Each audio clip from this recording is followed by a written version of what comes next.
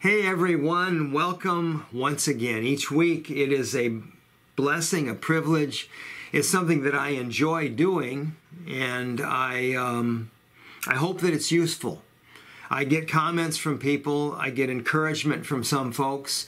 Contact me if you would and let me know what your thoughts are, either positive or things that I can improve. I do appreciate that. And I'm going to start today with prayer, like we always do. We go before our Father in heaven and ask Him to help us as we listen. Yes, you're listening, you're watching, and as I try to communicate this. And I want God to get the glory. I want God to work in our lives, and I want Him to grab our attention. We had an elders meeting this week, and one of the comments was made that is, there are a lot of people that they just aren't focused in the way that they could be. That's what someone else said, and that's a concern that I have. I want us to be focused on what God has to say to us, and this is God's word. It's profitable for teaching, for reproof, for correction, and for training in righteousness, so that we can be adequately equipped to face this world. So let's pray for that. All right. Our gracious God and Father, this is your word. Make it come alive to us today. It is your living word, yes, and the scriptures are something different than any other book ever written, because they do speak your truth. They speak your desire for us. They give us a sense of understanding, a sense of attentiveness to who you are and what you've done. And Father, I thank you for that. It's my prayer today that you'll use what is being expressed in this passage in Genesis 42 and 43. You'll use it to help us see how you've worked throughout history, how you worked in Joseph's life, how you worked in Jacob's life, how you brought the Israelites to Egypt. That was the ultimate goal, and what happened there in Joseph's ministry, his leadership there in Egypt. And Father, in that, the Savior was born by that great nation that developed. And I thank you for Jesus Christ that came and paid the price for my sin and for everyone who's listening, their sin as well. And as we look to you, Father, and realize what Christ has done, help us to understand that it's our faith and trust in Him that makes all the difference, but it's also our reverence and our respect for you that helps us to be a testimony to the world around us. So help us, Father. Build into our lives as we understand the truth that we see in these teachings. And I praise you, I thank you. Help me speak clearly. Help me to be understandable. And I pray, Father, that you will guard my mind and my mouth as I speak these words of truth that come from your scriptures. So help us today, Father, I pray in Jesus' name. And all God's people, once again, we say amen, right? We trust in God. We agree that God is at work. Well, hey, we're in Genesis 42 and 43. Today we're looking at part 2 of Joseph's childhood dreams that became a reality. His brothers came and bowed to him, but these include God's plans, Joseph's prudence in his leadership, and Jacob's problems, because Jacob was a man, throughout his life, he was marked by a sense of treachery. He was marked by a sense of fear. And Hebrews 11, the Hall of Fame of Faith, is that it records Jacob's situation. I'm going to use that right now. In fact, I didn't plan to do it early in this message, but I'm going to right now. Turning to Ephesians chapter 11 and 12. I mean, I'm not going to be in chapter 12, but in chapter 11, as we read about Jacob, it's interesting. You have all these great men of faith that are recorded in this passage. And Jacob, yes, he's included, but it's interesting to note his faithfulness wasn't as clear-cut as others. It says, by faith Jacob, as he was dying. They don't talk about how he lived his life. They say, as he was dying, blessed each of the sons of Joseph and worshipped, leaning on the top of his staff. And I think personally that, yes, Jacob's included. He was a man of faith, but his faith faltered. His faith failed in certain ways because he had great fear throughout his life. Fear of his brother Esau, fear of what was happening with his wives, what was happening with his sons. And he had two favorite sons, Joseph and Benjamin. Why? Because they were the sons of Rachel, his favorite wife. And here's a man that played favorites, and that cost him. That affected his life. But yet, Jacob was used of God because the Israelites, the nation, Jacob's name became Israel. What does that mean? Jacob means treacherous one, deceitful one, because that's what the name means. Israel means he fought with God. Jacob wrestled with God. And Jacob yet was used of God because from his family, from Judah's line, came the Savior, Jesus Christ, our Lord, the one that paid the price for our sins. So as we look at this and consider, we live in a world today that is very much marked by fear. When you listen to political ads, what are they talking about? They're talking about Americans' fears. When they do the polls of who you're going to vote for or how you see things, it's not just during election time that these political pundits do their polls. They always measure things, and they're measuring, what are your fears? What are your concerns? What do you want to be different? And we live in this fear-focused world, and where do we see it? Like I say, in political ads, we see it in drug and medication ads. You know, people have this illness, oh, this is going to help you, but yet realize there's these side effects. You see it in financial ads or financial explanation about things. This week, the Fed, they lowered the interest rate. Some people say that's great. Some people say, hey, wait a minute now, that's probably going to cause some problems in the future.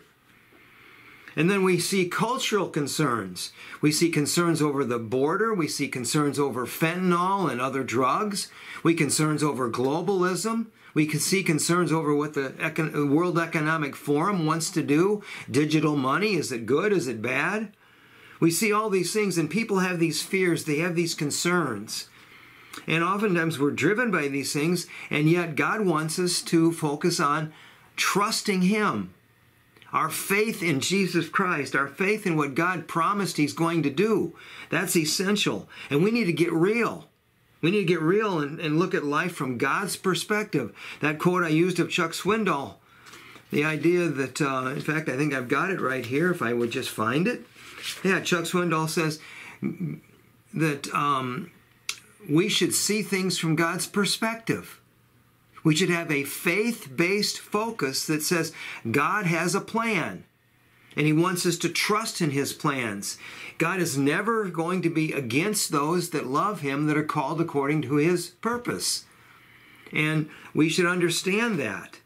But now, as we look at today's message, Genesis 42, verses 25 through chapter 43, verse 14. I'm not going to read this whole section, but I want us to understand that the famine continued and Jacob's family needed more grain. The sons had gone and gotten grain. They came back. Money was found in their bags. They said, oh no, this isn't good because the money we brought to pay for this grain, we have it back. And they figured there's something wrong. The brothers said, what is God doing to us? Jacob was dismayed over all of this when he saw it. And now they needed more grain, and what was the story that they came back from Egypt with? That story was, hey, Dad, we need to bring Benjamin next time we go. And what did Jacob say? No way, that's not going to happen. This meant now that they needed more grain. Benjamin would have to go with his older brothers if they were going to get more grain from Egypt. Jacob was stubborn. He was fearful. He didn't want to entrust Benjamin to the care of his older sons. But Judah seemed to convince his hesitant father with words that forced him to recognize the reality that there was no way to avoid this. Benjamin was going to have to go. Now, Judah expected full responsibility for Benjamin, And yet there's lessons we learn from this portion of the study that will motivate us to take a very close personal look at our faith. How well are we trusting God? How much are we trusting God? Are we living faithful lives, or are we living, secondly, our fears? Are we living fearful lives? And then finally, what's our focus? Is our focus that God is in control and that God is working all things out for what's best? Or is our focus oh no, what's next? Now, a brief review as we look at this, what we've studied.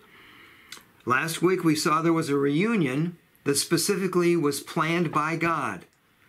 Joseph didn't understand how that was working, but yet he saw his brothers for the first time in 20 plus years. Joseph recognized them. They didn't recognize him. He had an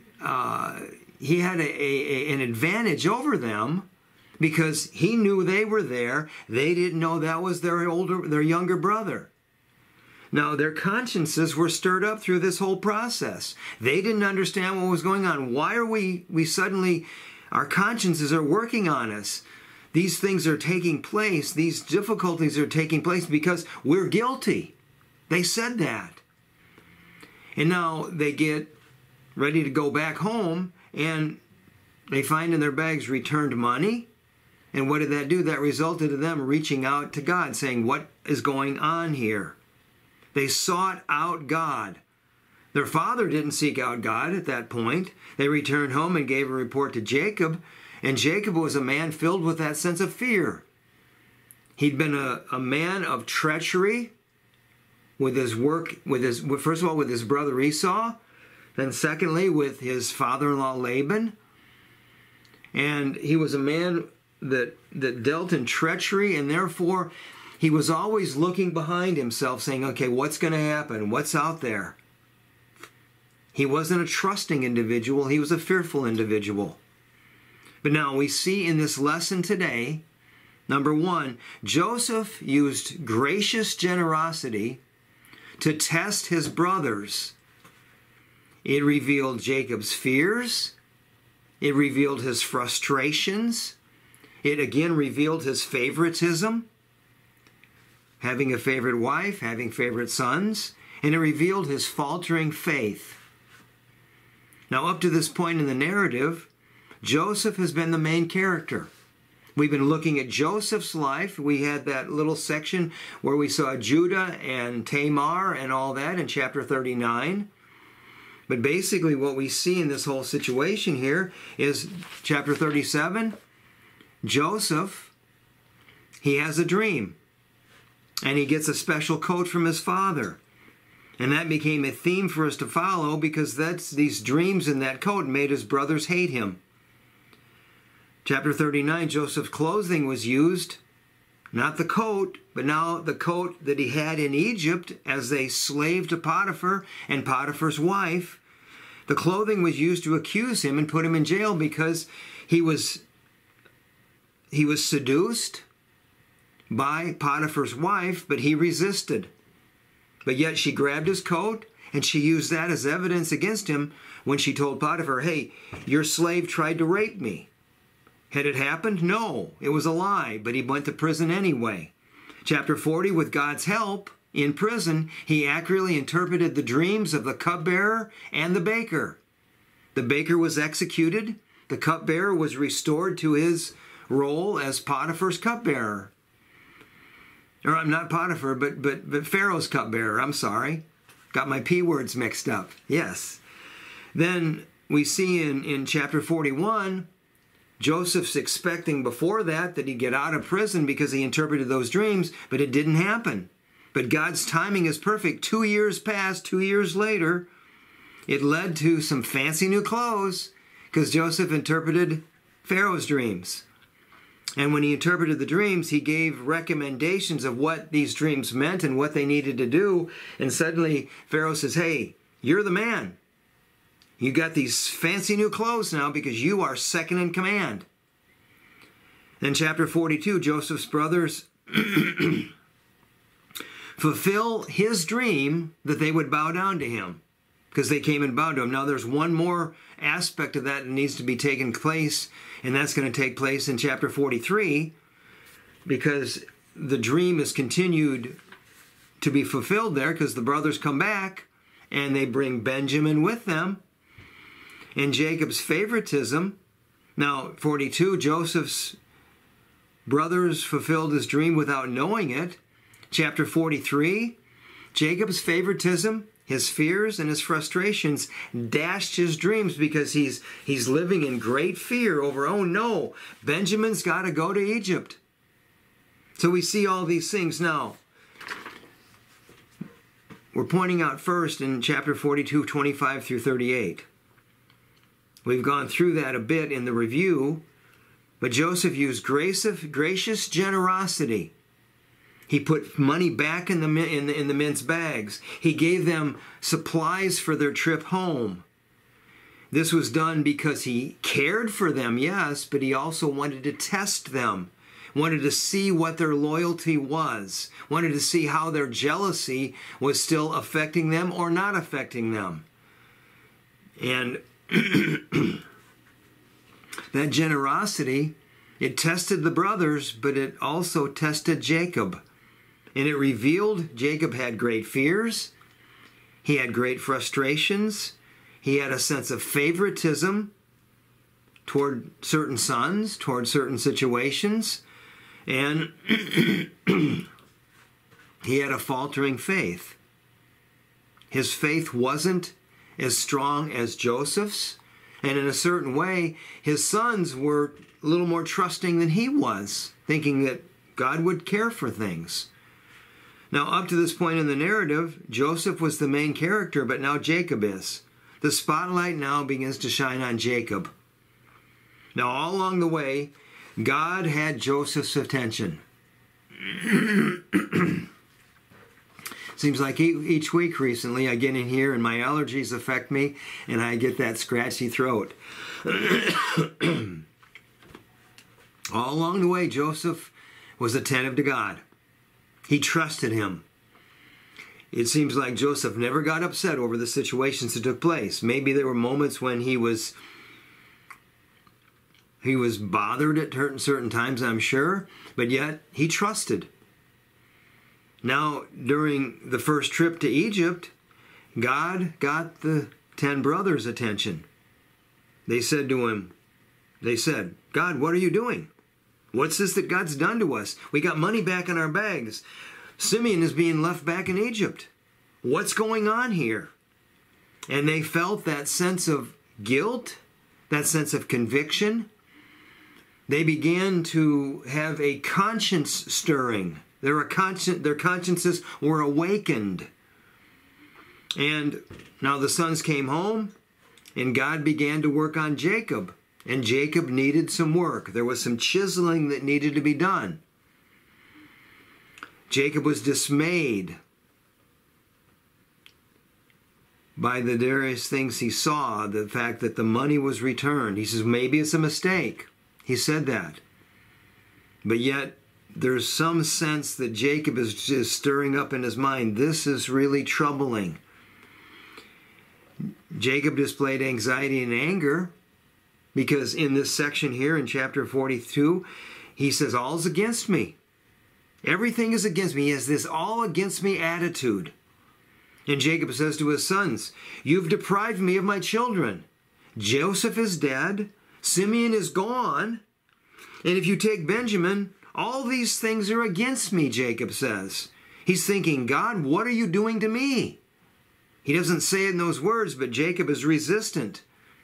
He says, my son shall not go with you. I'm not going to let Benjamin go, for his brother is dead, and he is alone. He has no full brother, because Joseph is gone. He's dead, according to what Jacob thinks. He says, if harm should befall him on the journey you're taking, then you will bring my gray hair down to Sheol in sorrow and grief. And that's Jacob's perspective. Now he has this faltering faith where he's not willing to trust God for the situation in front of him. He's still acting in favoritistic actions toward Benjamin, protecting Benjamin, saying, I don't care about Simeon. He's back in Egypt. He did say, oh, you bereaved me of my children, but yet there's not that sense that Simeon is important to him. He's got these horrendous fears, these irrational fears that are saying, whoa! And he's expressing frustration. But now, secondly, the next few verses we find in chapter 43, verses 1 through 6, the famine's severe in the land. So it came about that when they had finished eating the grain which they had brought from Egypt, that their father said to them, go back, buy us some food. Buy us a little food, he says. Apparently, Jacob is thinking, okay, I'm going to procrastinate the situation. I'll just draw it out. We'll go each time get a little bit of food, and we won't be bothered by having to send Benjamin. That's probably what's in his mind, or possibly what's in his mind. Now, Judah spoke to him and says, hey, Dad, I'm sorry, but the man solemnly warned us. You shall not see my face unless your brother is with you. If you send our brother with us, we're willing to go, and we'll buy food. But if you do not send him, we will not go down, because we will not be able to see the man. He says, you will not see my face unless your brother is with you.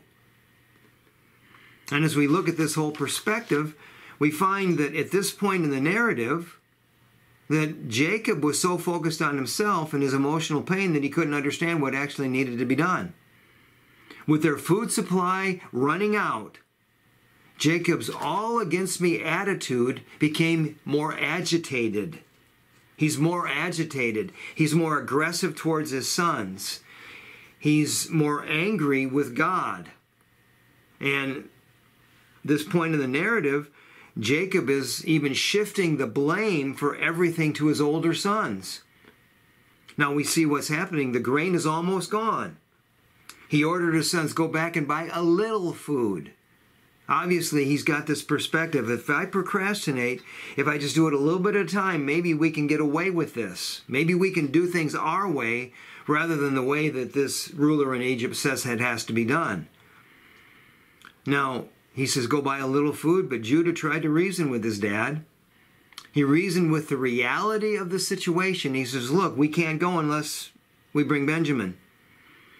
But Israel said, why do you treat me so badly by telling the man there in Egypt whether you had another brother? Why are you treating me so badly? Jacob is shifting the blame. He's playing the blame game. Do we ever play the blame game? Oh, yeah, we do. Sometimes we blame people for our own problems. Sometimes we blame situations, saying, okay, well, this happened, so therefore I couldn't do what I needed to do, or I couldn't think the way I needed to think. And we sometimes were casting blame ourselves too, just like Jacob did. But now the third aspect of this lesson today, Jacob reluctantly approved of Benjamin going with his sons to get the grain from Egypt, but he focused his faith on forcing the Egyptians with fancy fruits rather than with what God might be doing, with what God would possibly provide. He focused his faith on forcing the matter with the Egyptians by saying, hey, we'll bribe them. We'll bring these fancy fruits, these nuts. We'll bring all these special gifts. They'll think, oh, wow, this is wonderful. And they won't care that we don't send Benjamin. But yet, he had to send Benjamin. He gave in to that particular perspective. Now, Judah offered to take all responsibility for Benjamin's safety. Jacob, rather than acknowledging faith that God would protect his family, he told his sons to bribe the Egyptian ruler to make sure that they would release your other brother. He didn't even name him. Your other brother. That's where Jacob was focused. Your other brother and Benjamin, my favorite son. And his prayer in the end, notice what it says there. It says he prayed, as we look at this, he says, verse 11, he said, then their father Israel said to them, if it must be so, then do this. Take some of the best products of the land in your bags and carry down to the man as a present a little balm, a little honey, a little aromatic gum, myrrh, pistachio nuts, and almonds. Take double the money in your hand. Bribe them, in other words. Take back in your hand the money that was returned in the mouth of your sacks. Maybe it was just a mistake.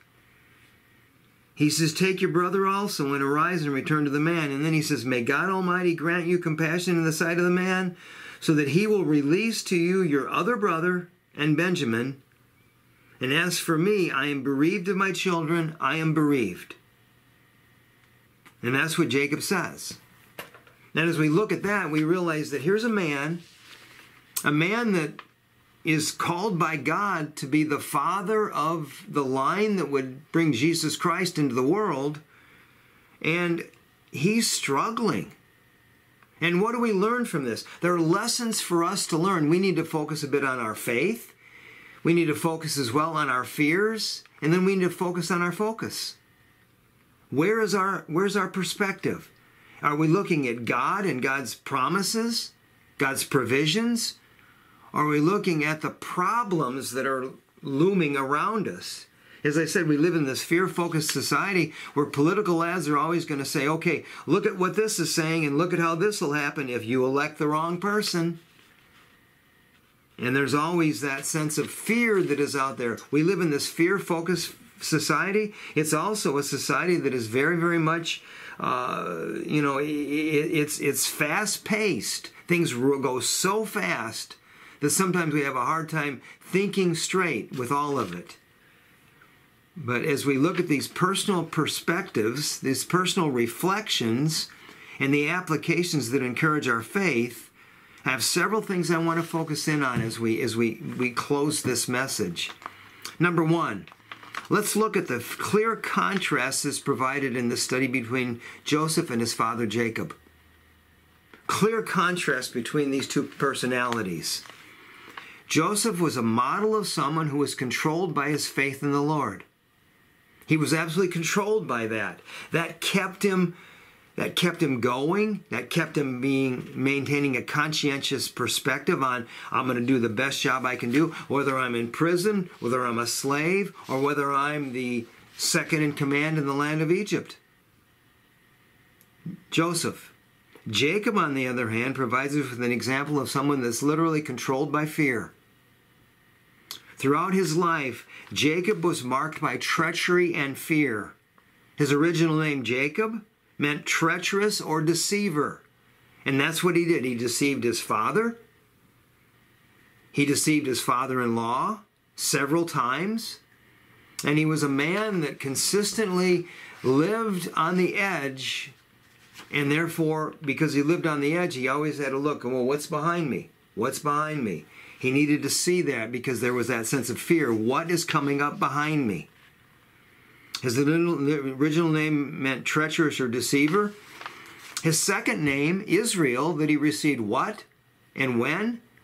Well, chapter 34 tells us that Jacob, he wrestled with God.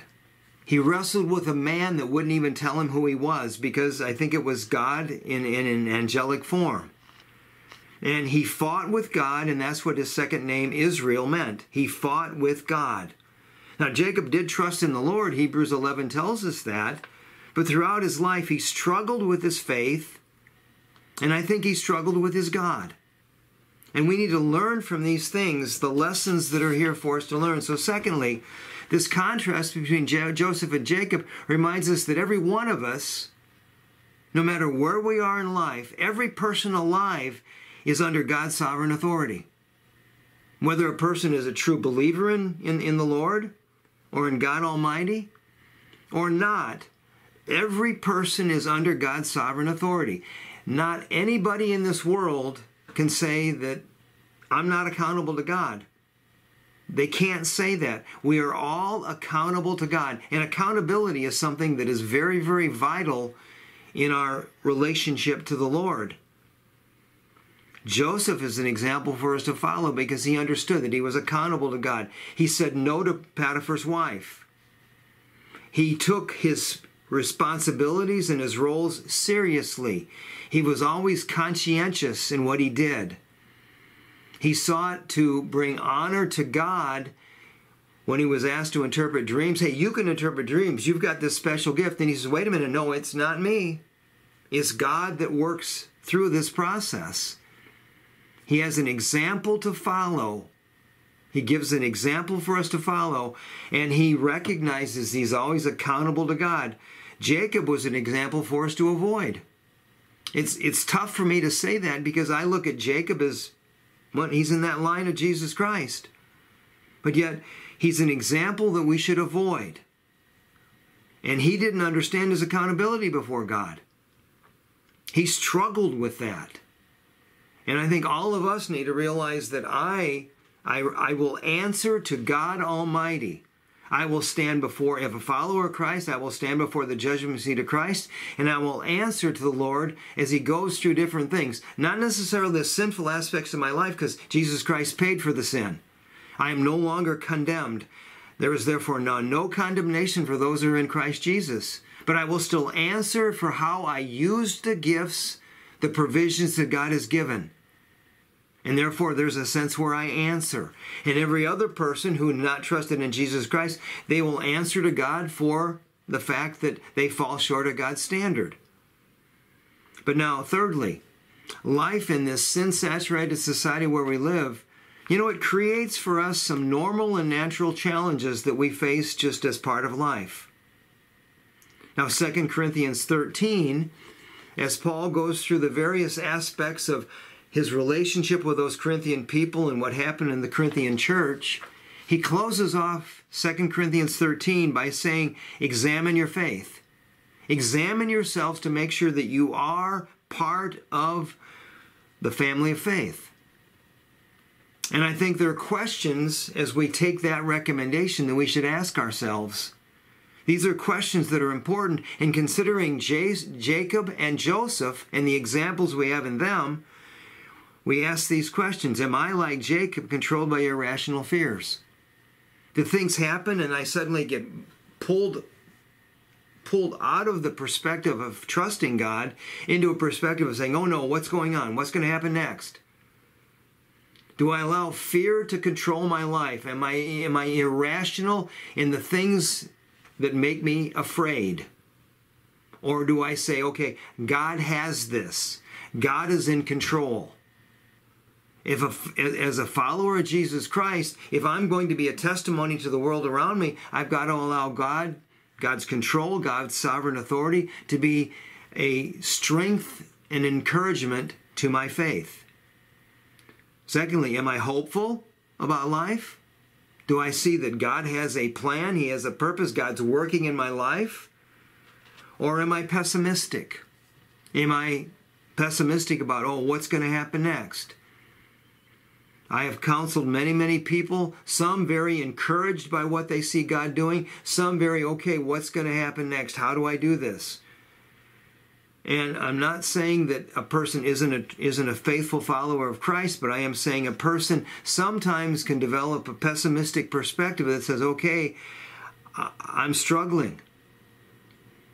Next, am I concerned about myself like Jacob?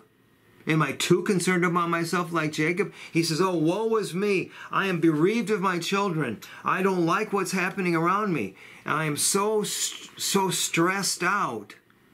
Or am I properly concerned and understanding toward those around me? See, Jacob was so concerned about himself that he failed to see the reality of the situation that he faced. He failed to see, okay, the man in Egypt says we need to submit to the authority above him. We need to bring Benjamin. And Jacob, we learn that lesson. Next, do I tend to blame others for the problems I face? Jacob blamed his sons. He blamed his situation, saying, okay, this is a bad situation and I don't like it.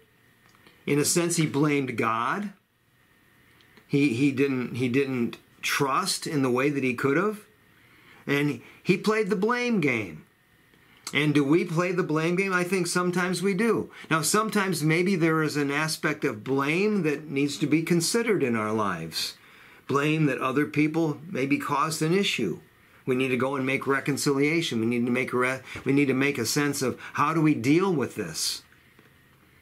But yet the blame game is a dangerous game.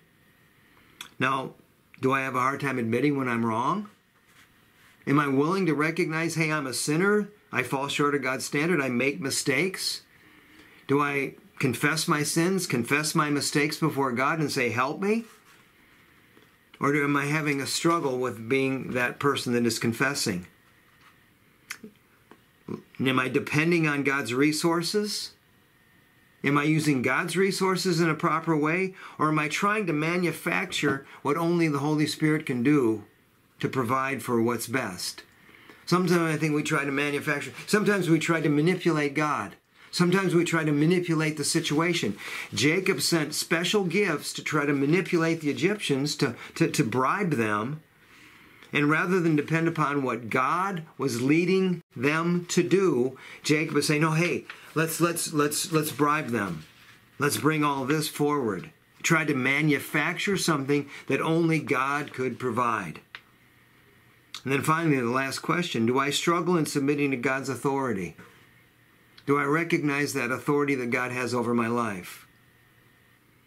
Am I submissive to God? Am I submissive to His Word? Do I see the instructions of God's Word and say, oh, I need to follow those? Or am I trying to do things my way? And I think we need to realize that sometimes we have authority that's placed over us, and we need to submit to that as well. Jacob needed to submit to the Egyptian authority if he was going to get food. And he was resistant to that. So finally, the last perspective, the last application, Romans 8 verses 31 and 32 says, if God is for us, what can be against us? Who can be against us? He who sent His Son to die and pay the price for our sins, He showed that He is for us. And it reminds us that if we are faithful followers of the Lord Jesus Christ, God is working for us. We go back to verse 28. We know that God causes all things. He orchestrates all things to fit together so that those that love Him, those that are called according to His purpose, can say, okay, God is providing what's best for us. God is providing what is necessary for us to become more and more like Him. Now, Jacob grieved over his circumstances and felt that everything was against him. And sometimes when problems crop up in our lives, we might start to say, okay, wait a minute now, I don't like this, I don't want this. But God is saying, hey, I need you to trust me. I need you to believe that I am for you, I'm not against you. I need to believe that God is working to provide what is best so that His will be fulfilled in my life. And for God's will to be fulfilled in my life, there might be some hard knocks. There might be some times of prosperity. There may be some times that I can never understand, hey, what's going on here? But I realize God is for us. And this lesson we learned today in this passage of Scripture says, if God is for us, just what can be against us? We need to take that. We need to take hold of that and move forward in life realizing that God is always at work for our best. And let's pray. God Almighty, I know that You are working. I realize that, well, I've faced some things over the last weeks and months and years that at times it's been difficult. And I acknowledge before You, Father, that there are moments when my faith wasn't as strong as what I think I wanted it to be. Help all of us to have the type of faith that Joseph had. Help all of us to recognize that Jacob teaches us a lesson in how we should avoid trying to manufacture things in such a way that it becomes our way. It becomes our desire. It becomes our perspective. Father, help us to see that You're the one that is manufacturing everything that goes on in our lives, and that Your plans and purposes are perfect. I realize that is a faith-filled statement, and it's not always easy. But Father, help us to be strong in You, in the power of Your might.